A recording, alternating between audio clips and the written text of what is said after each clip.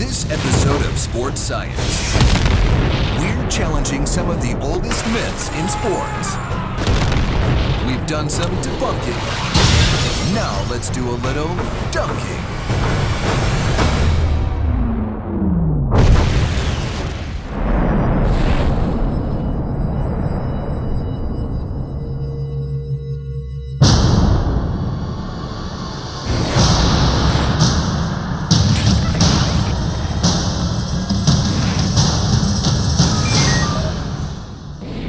When we say hang time, we're talking about how long someone's in the air. What goes up is supposed to come right back down, but some athletes seem to be able to defy gravity. So is it true? Can guys like LeBron James, Vince Carter, and Michael Jordan go up, strike a pose, and come back down when they're good and ready? Is hang time a myth or a reality? To uncover the secrets of epic hang time, we hit the sports science basketball court and turn the ball over to high-flying NBA point guard Jordan Farmar.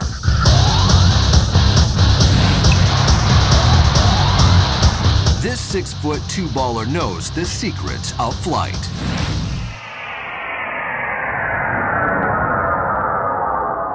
You want to start off by getting your center of gravity as low as possible. And I usually use my arms to get a lot of force.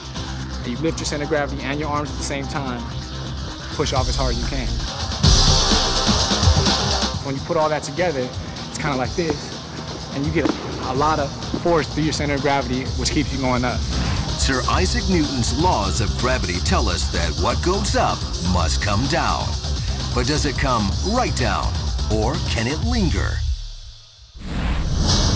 Dr. Cindy Byrd of Wayne State University and our team of scientists wire up Jordan with cutting-edge technology that will track every phase of his flight. Jordan, these are the FSN pressure-sensitive insoles, and we're going to put these inside your shoes so that we can measure the pressure underneath the balls of your feet and the force that you use to jump. Gotcha. Second thing we want to do is we want to put what's called an accelerometer around your waist. We're going to try to measure kind of where your center of gravity is and how much it moves in space. We're going to test this out real quick.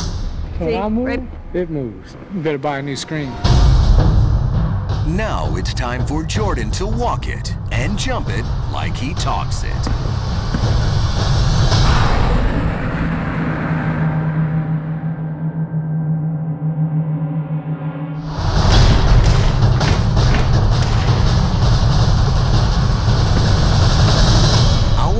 High-speed camera does two things: make Jordan appear as though he can float and help prove that he cannot. Shooting at 1,000 frames per second, the camera records 840 frames from launch to landing. Jordan's total flight time, 0.84 seconds. Here is your hang time. Gotcha. So that's the time. There's no force at all on those sensors. We know that that's the time you're in the air. Gotcha. Once you leave the ground, the center of gravity of your body is going to follow a perfect arc every single time. It's the same law of physics that applies to any type of projectile.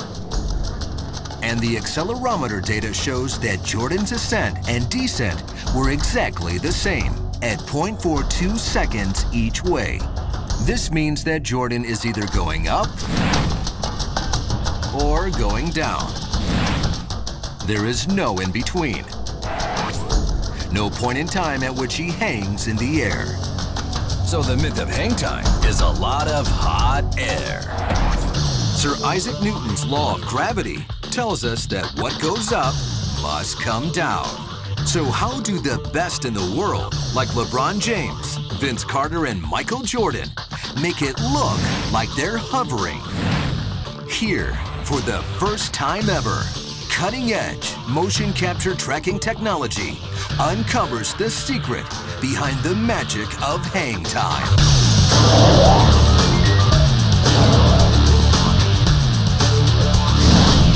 While mid-flight body contortions cannot affect their overall flight, when elite players like Michael Jordan begin their descent, their body stretches, which keeps their head moving horizontally for an extra split second. This creates the optical illusion of prolonged hang time. Michael's hang time on this dunk is 0.92 seconds. That may not seem like a long time, but that's just about the maximum time any human could be in the air. In fact, no one can jump, land on their feet, and be in the air for more than 1 second. No one. Not LeBron, not Vince, and not even Michael. The law of gravity is simply too strong. Thank you, Sir Isaac Buzzkill. Coming up, does sex before the big game affect an athlete's performance? Our volunteers return to the lab, and we'll see if the sex test has a happy ending. This is Sports Science Myths.